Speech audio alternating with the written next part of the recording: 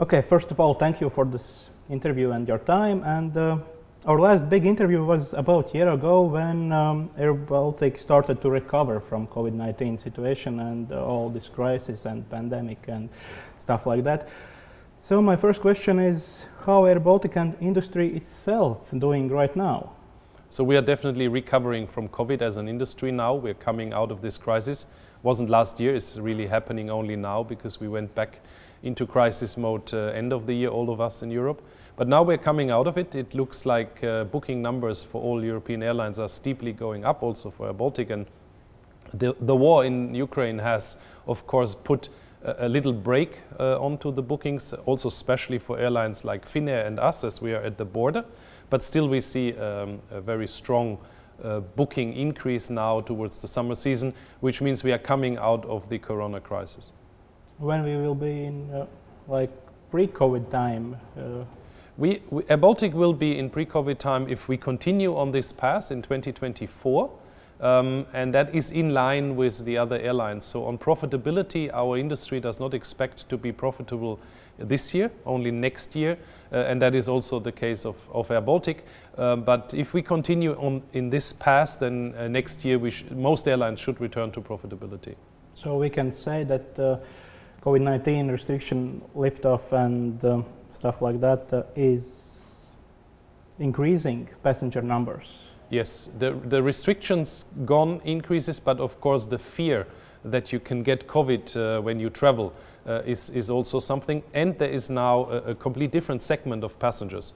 While we used to have a lot of business travel in Europe where companies and the people were traveling, this is not returning as fast. So what we see now is all the people who couldn't go on a holiday, who couldn't visit their friends and relatives. This is now at the moment what we see, the steep increase. What we haven't seen returning yet to the same extent is the business-related travel. So the big companies, they are not traveling the same way they were traveling before. And maybe due to many real rules in large corporations, it might not return to the same levels. Also because of sustainability, a lot of companies today now have rules for sustainability that their employees cannot just fly as often as they did it before. So our industry has to take care of this, but still we will see higher passenger numbers in the future than we saw before. So maybe these business-related trips are lacking because of remote work, maybe? A little bit it is remote work, but most of it is the online, being able to do online conferences, but also sustainability. So every company today has to show what they are doing on sustainability, and therefore travel per se, it doesn't matter whether it's a plane or with a bus or with the car, will be reduced to have a less climate change impact as a company, because all companies have the target, including airBaltic, to become more sustainable. And in our industry, we're becoming net zero by 2050. We have committed to this. So we are also on that way. But of course, the connectivity airlines provide is needed, and there will be more flights in the future. Just the mix is different. Okay, and if we are talking about, for example, autumn, will airBaltic be ready if there is, I don't know which one, but the next COVID-19 wave? We were always ready, right? We had to adjust all the time, and we will adjust if COVID returns. I think what now the world has learned on COVID is there will be masks coming, there will be restrictions coming on traveling, but I think we also learned that certain restrictions were not needed, like having every country having a different entry pass. There were a lot of things which we didn't know better as all the European countries on how to deal with it. I think the next time we would get into any of these crises, we would be better prepared as Europe, and therefore we would not shut down countries as we saw it before. I don't think that will come again, but of course we would see again a reduction in traffic if we would have another pandemic. Okay, last year airBaltic asked for about 90 million euros from Latvian government, but European Commission gave green light for only a half. How this impacted company? Didn't impact us so far because the second half is now coming, and we expect this to come now in spring. And it didn't affect us at all. So we did not have to do anything because this money is needed to take us out of the crisis. So it's in the total cash flow planned in to take the airline out of the crisis. And we expect a positive decision in the next weeks. Many people in Latvian society think that government should not give money to airBaltic. What is your comment about this? I fully understand that, because it is not visible for the general public what is the return of the investment in airBaltic.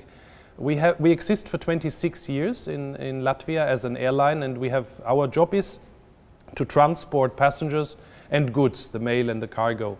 And in these 26 years, the Latvian state has invested overall 495 million euros in the company in 26 years. This is what the state has put in. On the other hand, airBaltic has paid taxes in 26 years to the Latvian state in the amount of 275 million euros. So that was direct cash going from us to the state. We also paid for loans, interest, 12 million. The money we got now for the corona time, actually we have to pay back with the IPO. If you now take these numbers and you subtract it, then for 26 years there was airBaltic here earning the money all the time to do what we do, transporting 48 million passengers. And the GDP impact, how we measured it and how it was confirmed over the last 26 years, if you accumulate it for Latvia, was around 9 billion euros. So if you now look at the investment, then you see that airBaltic itself for the country is a very, very profitable business. And I think everybody understands that if you look at the impact of airBaltic to the economy over all the time. If you just look at the last 2 years, the corona time, and you say we needed help, like all airlines in Europe, to get out of this, then of course isolated few, you would say it's a lot of money. But if we look at Rail Baltica, that is a train which is going to be there for the infrastructure, the investment is 1.8 billion, but it has not done anything yet, but it will in the future return. Or the road system in Latvia, the investments in the road system, there is no questions. But when it is about airBaltic, then people immediately say this is negative. But it's actually the opposite, because having airBaltic or not having it would make that big impact for the economy. And I think, and it's my mistake that I'm not able to bring this over as the CEO to the wider public, because when I have an individual discussion, then people understand it. But the public, the headline view is always that there is hundreds of millions going into airBaltic, what is coming back, they're making losses. No, we are earning a lot of money. We're doing a lot of, we're responsible indirect for 30,000 jobs in Latvia. So we employ currently 1,755 people here.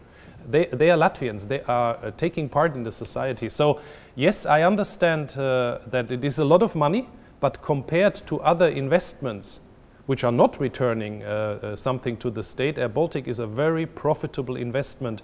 And 200 million, 300 or 400 million investment in airBaltic are always returned in a very nice way. We have, for example, not to finish here, we invested into the most modern aircraft in the world. With the money, we are buying these aircraft, then we are doing sale and leaseback, and we are using this asset. So it's like a machine producing something in Latvia, and all of that has an impact to the economy. And our aircraft, one of them, the list price is $90 million for one aircraft.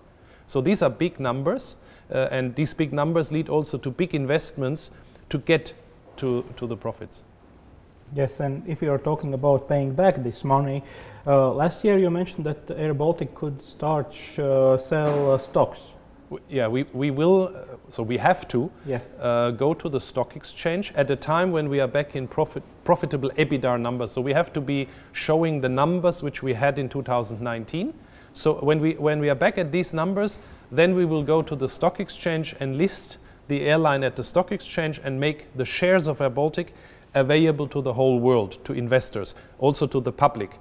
And when that happens, then the state, which has now more shares, will sell their shares, some of them, and with that they will return the money which they have given in, which means the cash which airBaltic got will have to be returned to the Latvian state. That money returns in form of selling the shares.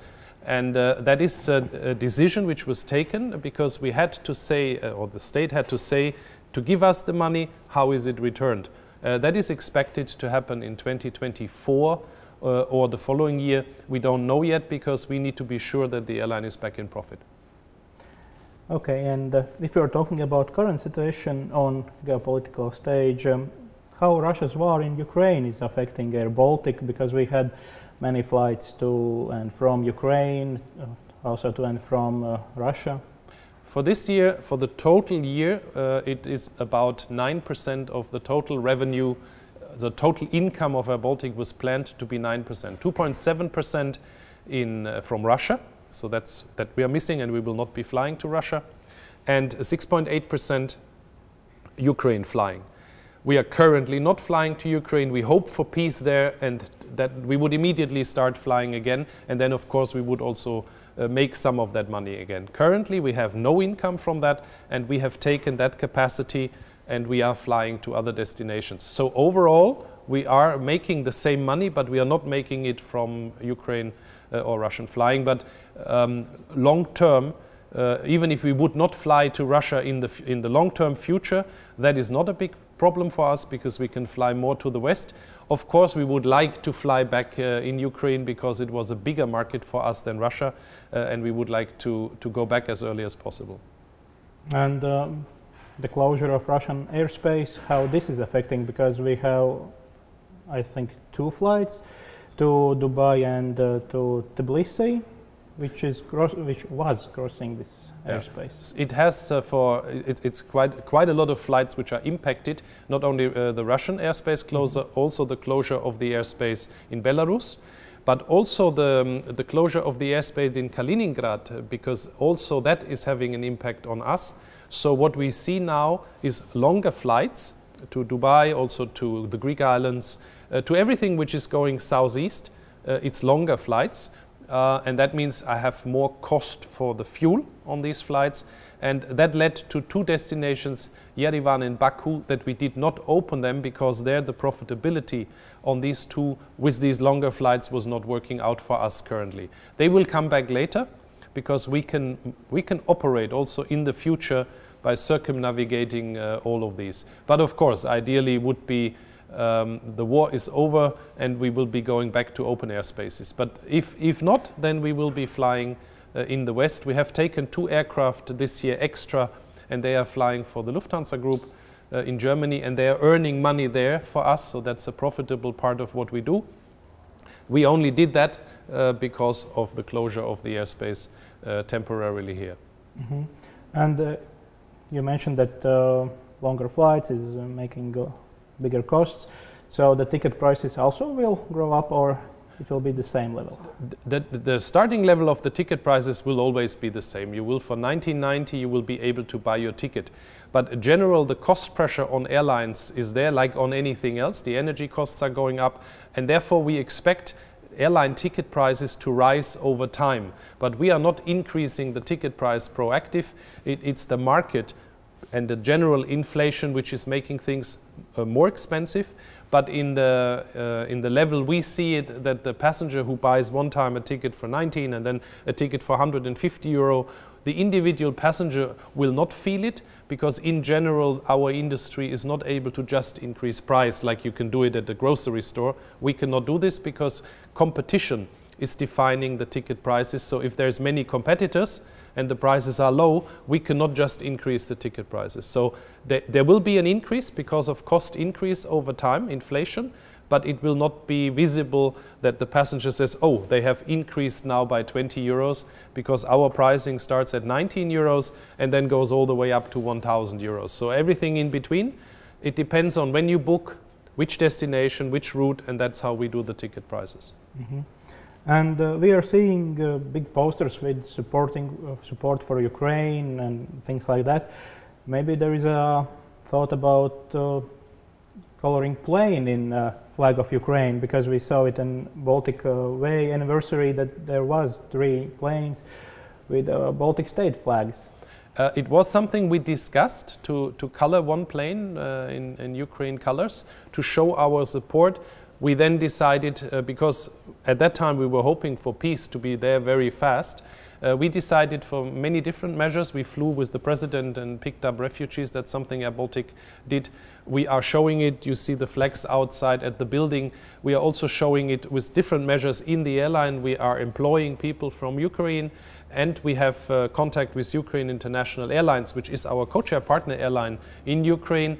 And we are in contact with them, see what we can do together, even in the times of war, because they have some aircraft outside. So we as airBaltic try to do our utmost to support Ukraine, but we've refrained from painting a plane in their colors. Okay.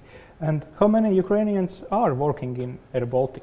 I don't know the exact number, but for example, one person we really now made very visible was our station manager in Kiev. She was in Kiev. She decided to stay there when the war started. We brought back all other people who were employed by airBaltic when the war started. She later then decided she also needs to leave, and she came here, and she's now working here in the headquarters, but she's still in charge of these markets, not only Kiev, also other markets. And for us, it's like symbolic. We want her to go back to her office in Kiev, and the whole company knows about it. Yeah, she's here working with us now, but that's something we do. We have a number of Ukraine nationals working here. We are now employing cabin crew also here, the ones which were either flying for Ukraine International, or we are training new cabin crew. So we do that as well, but the total number I don't know by heart now. How about pilots? I don't think that we have any Ukraine national pilots. Okay. We are recruiting pilots also for the future, many pilots, because we get more aircraft, and there would be nothing speaking against a Ukraine pilot. Okay. Okay, you already mentioned that some of planes are leased to, for example, Hansa Group. In Flight Radar I saw that there are flights for Eurowings, also for SAS. How many planes in total we have leased? This year, for the summer season, in the peak, we will have 11 planes flying out of Düsseldorf, Stockholm and Munich. And they are flying with our cabin crew, our colors, but they are flying the passengers of Eurowings, Eurowings Discover and SAS. So for this summer, it will be 11 planes. And the reason for that is that if we put the planes here and we let them fly empty, they would be losing money. While when we fly there, we get paid for the flights, and we do not have to worry about can we fill them or not.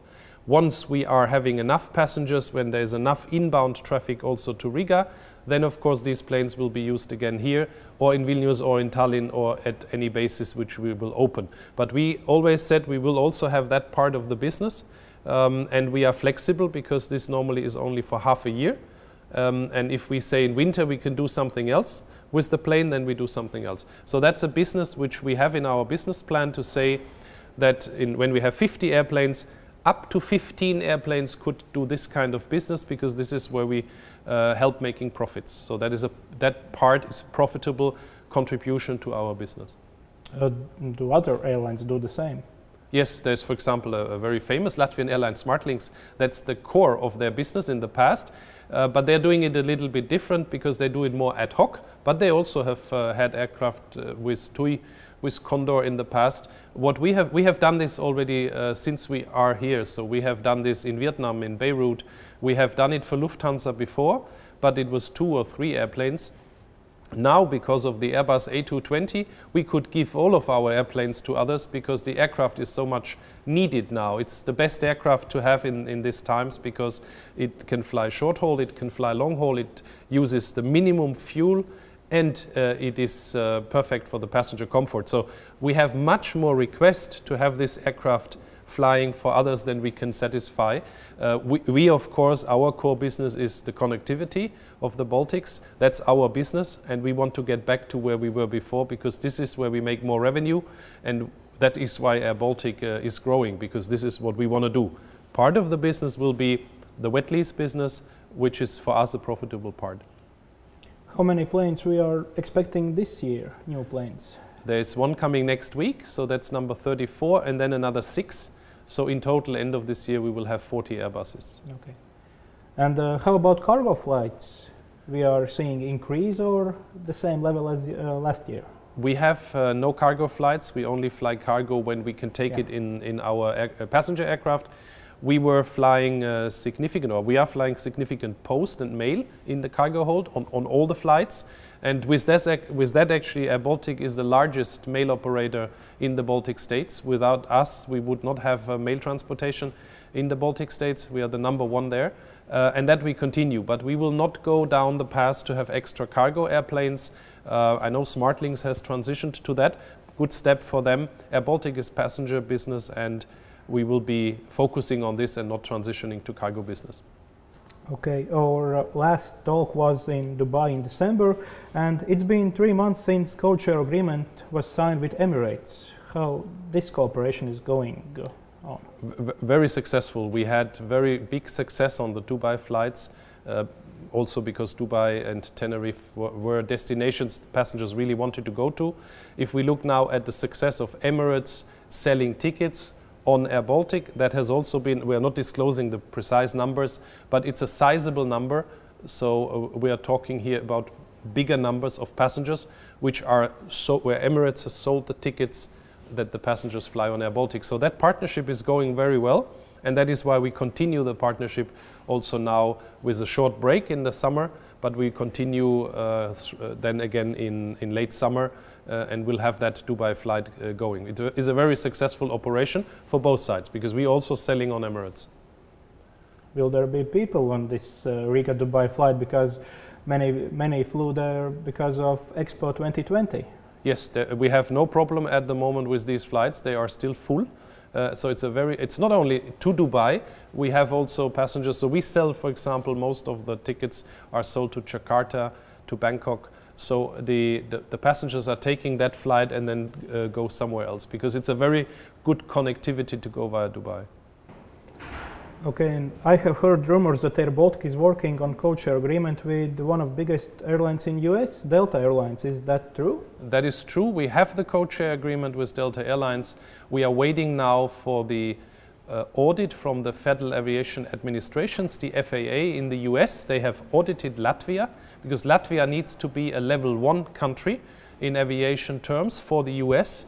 And when this audit has passed, then we can execute our codeshare with Delta Airlines, which is already there, and then we will have a codeshare with Delta Airlines, yes. That means first that we connect our passengers where the Delta Airline planes land in the rest of Europe, and from there the codeshare goes on to the US, and then in the US there's also the codeshare.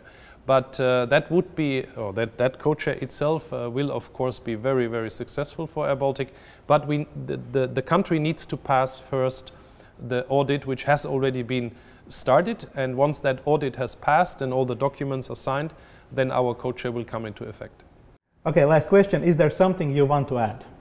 Yes, the expansion of Riga Airport is something I would like to say. We are looking forward. We see all the building starting now with the Rail Baltica terminal, which is very important for airBaltic that the airport is expanding, because we were in 2019 at the capacity limits at the airport, and we will see this peak summer already passenger numbers at the airport, not only airBaltic, also other carriers, where we will come to the same situation. So therefore, everything Riga Airport does for the future will help airBaltic to deliver its product, a good product to the customers. And Rail Baltica will help to bring even more passengers for airBaltic, because you will have then a much better access from the Baltic states to Riga Airport, because only at Riga Airport we have the train terminal at the airport, and only Latvia has airBaltic being so large. And if we continue on that path, we will have a very bright future if it is about air passenger transport to the Baltics. Thank you very much. You're welcome.